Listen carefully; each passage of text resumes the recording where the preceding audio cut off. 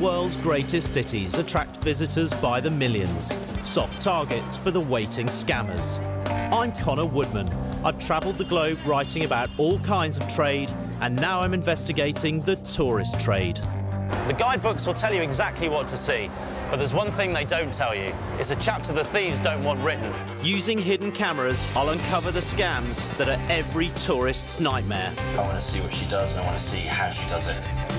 Sorry? The guy's blocking the door.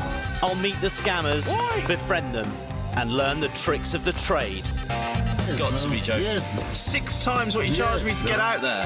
I get scammed, so you don't have to.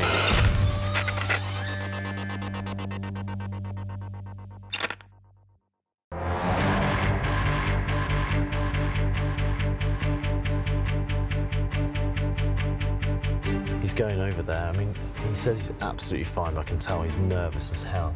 A deserted car park on the dark fringes of Las Vegas. So what do you got for me? This may be a city of bright lights and big dreams, but I'm uncovering another story lurking in the shadows. A story of deceit and dishonesty where promises are not what they seem and tourists are easy pickings. Gotta go do my thing, but you be safe. What are these 2 boxes worth to you? Could be anywhere from several hundred to several thousand.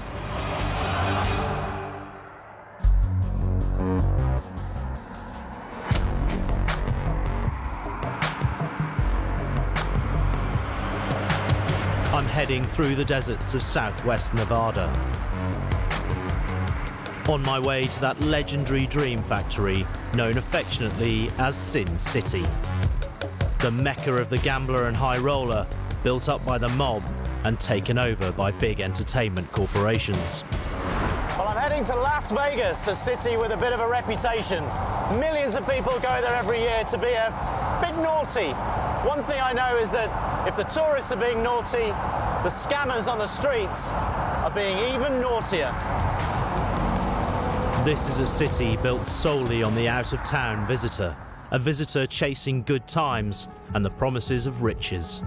Each year, nearly 39 million tourists spend an average of $1,000 a time here, which means if there's any city in the world made for scammers, this has got to be it. A big nightclub industry has bloomed in this desert town. Partygoers are a serious market now.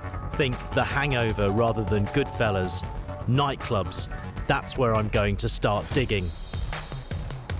I meet up with the crew. Okay, great. Right, we're going down to the Strip, the main street through the centre of Vegas. Now, some of the casinos, the police, as well as some of the unsavoury types down there can be a bit funny about people filming, so we're going to film secretly.